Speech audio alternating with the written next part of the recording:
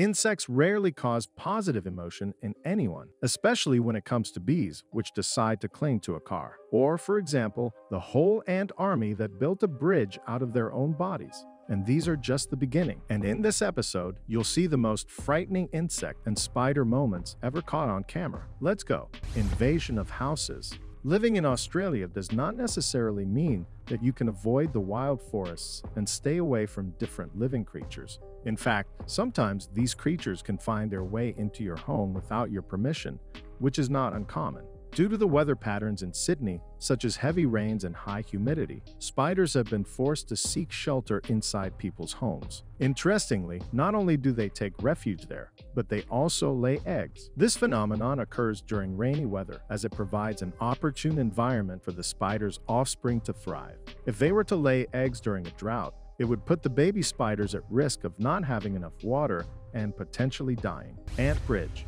Ant colonies are something very cool.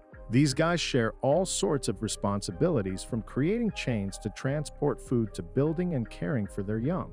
It might seem like there's nothing ants can do to surprise people anymore, but no, not so long ago, people began to notice, more often, how these insects form the living bridges needed to rescue congeners from difficult situations or invade the possessions of other insects. But how do they do it? Well, it turns out there's a special algorithm. The ant running ahead sees the end of the path in front of it and freezes. The ants running behind it continue to run along its back. As long as the ant senses that its congeners are running along its back, it remains motionless. This rule applies to all ants in the colony. After all, when they step over a congener, they too see an abyss ahead and freeze in place in the same way. Thus, the whole colony running over each other's backs forms a long living bridge.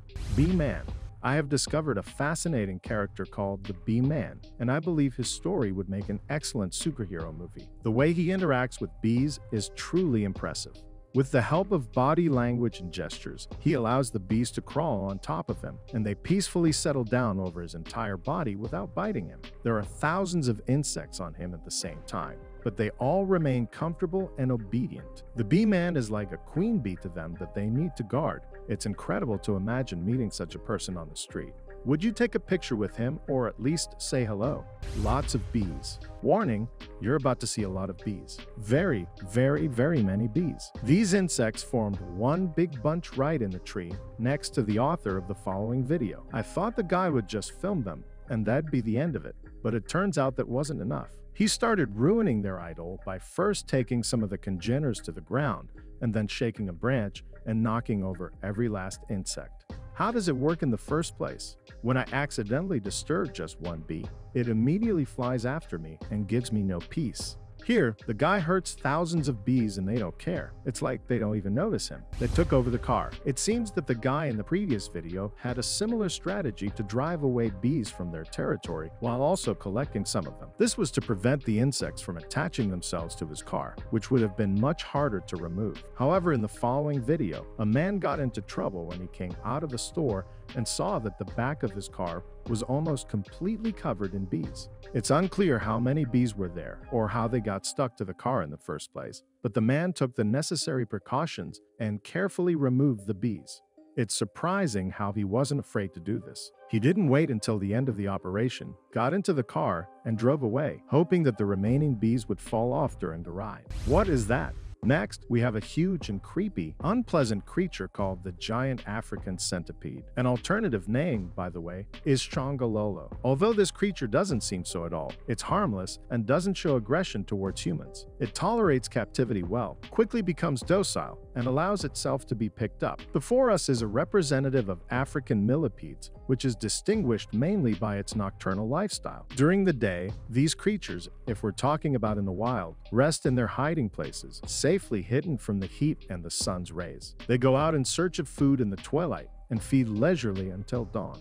Their eyesight is very poor, so they have to rely on their sense of touch and smell. They learn the world around them by touch, using their antennae and legs. They manage to find partners for reproduction and exchange information with their own kind through smells and pheromones. Would you dare to hold such a centipede in your hands? Or you don't need it? Write in the comments. And how do you like this? After watching the previous video, I never thought I would see anything as unpleasant or terrifying as that. However, this creature seems to be even worse. It is much larger and has pronounced paws that look extremely creepy. Does anyone else feel uneasy while watching this clip? It appears as if the centipede is about to bite someone's hand or even jump on the camera. Yikes! Let's move on. Delicious breakfast. What's considered one of the classic breakfasts? That's right, anything with eggs in it. Boiled eggs, scrambled eggs, and so on. It seems there's nothing new to come up with, no matter what kind of topping you choose, but chefs from a Chinese university have a different opinion on this matter. They decided to add ants to the eggs to see what happens. You'd be surprised, but the students love this innovation and happily asked for more. Either the Chinese are a little strange or I don't understand something. Write in the comments. Would you taste such a breakfast? Fight. Encountering spiders on the ceiling at home is not unusual. Usually, people try not to disturb them, and the spiders mind their own business and eventually disappear. However, in this particular case, things were different. Two spiders faced each other and began to fight, testing each other's fighting skills. The battle was intense, but in less than a minute, the spider that was below decided to retreat. It was probably a territorial dispute, and now the person recording the video is standing there, thinking, well, that's interesting. One of the spiders has taken over the ceiling of my house. It's their territory now. It's quite fascinating to witness this kind of behavior in spiders. Don't sleep on the porch. The story that happened to the girl in the following video is truly frightening. She was resting on her porch doing nothing special when suddenly something or someone disturbed her. The girl woke up to see what had happened, but no one was there. However, she felt some kind of pain in her ear and then in her head in general. The girl went to the hospital, where it turned out that she had a spider in her ear. Not the biggest one, but still.